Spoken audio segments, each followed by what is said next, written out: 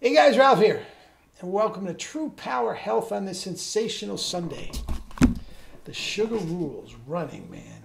Running, baby. All on sugars. Of all forms, man. Now listen, I just got off an hour bike ride and a 40-minute run. And I felt like I could have done another hour on each if I wanted to. I will probably go out and do another hour on the bike this afternoon. It's supposed to rain later today, so I'll get out before that. But, and at this point in my life, I don't want to beat up my legs, my joints. So I do the bulk of it on, bulk of the miles on the bike, stationary, right over my shoulder, or the outdoor bike. Caught a warm day today. It's going to be in the low 50s, which is plenty warm for me to get out on the bike, so I will do that. All I've had is juice and sugar water so far, and that is all I will have until I come back from my bike ride, which will be about 12 o'clock. It is not quite 7:30 now. So, yeah, that's it. Guys, listen. Sugar in all its forms. I can't say it enough. You want to call it carbs. You want to call it fruit. You want to call it, you can call it whatever you want. Guys, at the end of the day, it's a glucose drip in the emergency room. That is what fuels every cell of your body. That is what the only thing that fuels the brain. Glucose, glucose, glucose. Sugar, sugar, sugar. Now, watch.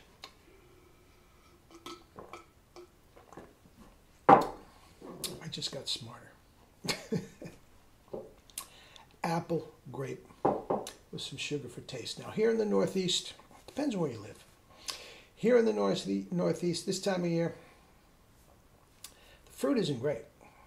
The fruit isn't great. If you can find a watermelon, they're very, very bland. I love melons, as you know that. Love it. The watermelon juice, oh God, it's like all I drank this summer. They're great. The apples, the oranges, I mean, they're all right. They're all right. Bananas are the same thing year round, pretty much. But guys, they're not great. It's not like we live in Thailand. It's not like we live in Brazil and you can just, take the fruit out. No. It's months, weeks, months before we get it in our mouth. And so sometimes, not all the time, sometimes, from my way of thinking, it needs a little kick. So I throw the sugar in because the natural sugars are not there. We talked about this before. Once you take something off the tree, once you take something off the vine, the grapes, once you take something out of the ground, the potato, the carrot, guys, you are separating it from its energy source and it dies. If we separate ourselves from our energy source, we die. Okay? And from there, all the vitamin, minerals, nutrients, biophotons, everything, the content in those wonderful, wonderful foods begins to dissipate. And you, me, nobody has any idea how long it was before it was taken off the vine and put in our mouth. Ideally, we would live in a climate where we could grow all our own bananas and all our own citrus and all our own apples and all that sort of stuff. I feel like an apple. I feel like an apple smoothie. Apple and banana smoothie. You just go, take it off the vine, you put it in the blender. That's ideal. I don't have it. Chances are you don't have it. When my parents used to keep a place in Florida, and they would go down, snowbirds, they would go down in winter. Loved it. And in the back, they had enormous orange and grapefruit trees. And that time of year, my father would just go out in the back and either take them off the ground, they had just recently fallen, or literally take them off the tree. And when they came back up north, they would have this whole crate of oranges and grapefruit for each of us, me and my two brothers and my sister. And I'll tell you what, what those tasted like, I have never tasted an orange or grapefruit like that before. It's a completely different thing. You eat this stuff literally right off the tree, and you think, what the heck am I eating from the grocery store? It's not this. Yeah, it's probably weeks, months removed. It's been dead for a month, guys. What would we look like if we were just sitting in a crate for a month after we died? We wouldn't even resemble the form that we are now. Guys, that's what's going on. That's what's going on. So the point is, to get the sugar content from these things, you got to augment it times. All right? It's as simple as that. But guys, the ultimate diet for runners, cyclists, any endurance is fruits, vegetables, sugar, and rice. Fruits, vegetables, sugars, and rice.